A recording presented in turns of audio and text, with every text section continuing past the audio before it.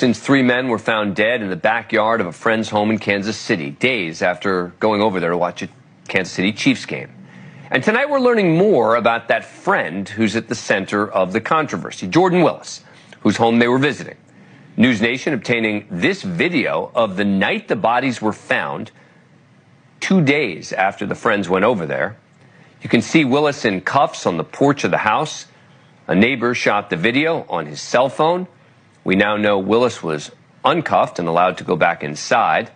And police are not treating this as a homicide as of now. They're still saying no signs of foul play, which is infuriating family members of the victims.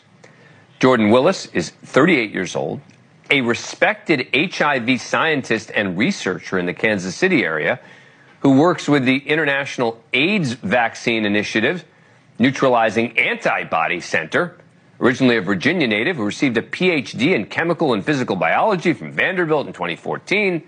He also received an award in 2022 for his significant contributions to HIV vaccine development. After college, he spent close to 10 years in Nashville and San Diego doing his graduate and postdoctoral work before returning to Kansas City, where he reignited his friendship with the three men he knew from high school.